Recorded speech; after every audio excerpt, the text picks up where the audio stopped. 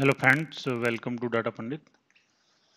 So we are going to talk about one interview scenario question, and the scenario is such a way that we need to apply our whatever we have learned, right, and then try to solve it, right. So the scenario is like we have an input kind of this.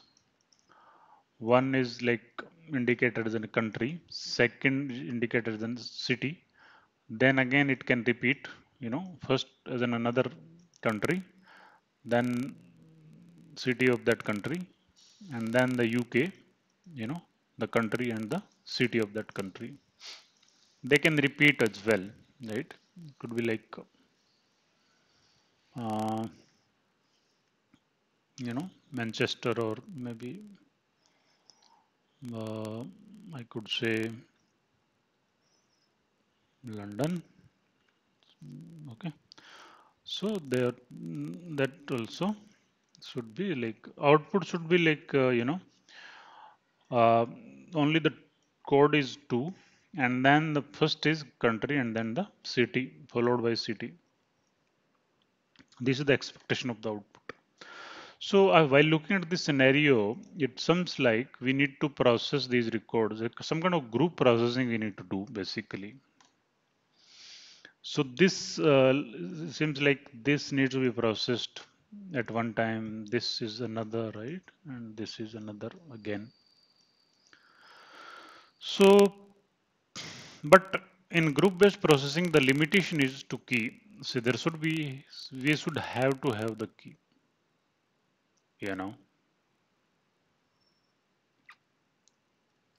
We need to have the key.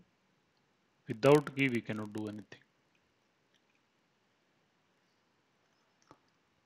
right? So we have a function called key change function, right?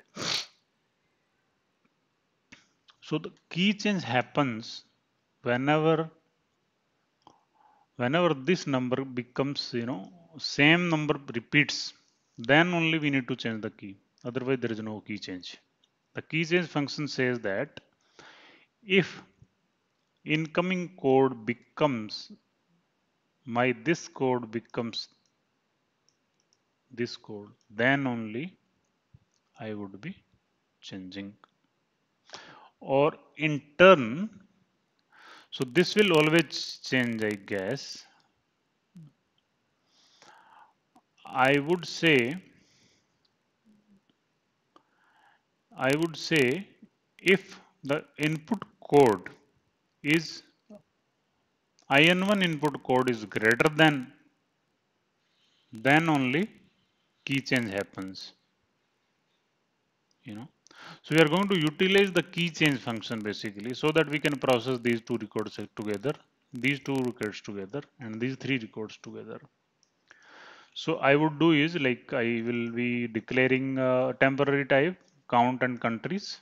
Then I am going to initialize count as 0 and country as the first country, right? Always. And then the key change function. If in1 code is equals to in2 code, then there is a key change happens. So there is an that is not going to happen ever, right? So I think the code should be like if my key change happens only when the code equals to 1. Let's say in dot code equals to 1. Yeah, in1 dot code, yeah, in2 dot code, in1 dot code, let's say equals to 1. Otherwise it is going to be processed. Then null countries, if count is 0, then string concatenate countries, temp countries, right? And count is a count plus 1. So these kind of processing we need to think of actually. This is not tested and tried actually, but this is my thought process that using the key change function we can solve this kind of problem. So maybe we need to try to see when the key change happens. So we need to think of the condition basically. right? So the proper condition we need to think of. So instead of doing the hard coding, I would try to make it a general basically, right? So when to change the key, so this is the fundamental basically. So then it's solved, right? I mean, once we decide that when to change the key, we just need to concatenate these values actually, country values. So okay, thank you so much. Please subscribe my channel, and we are going to see multiple more this kind of interview questions. Okay, in times to come. Thank you so much.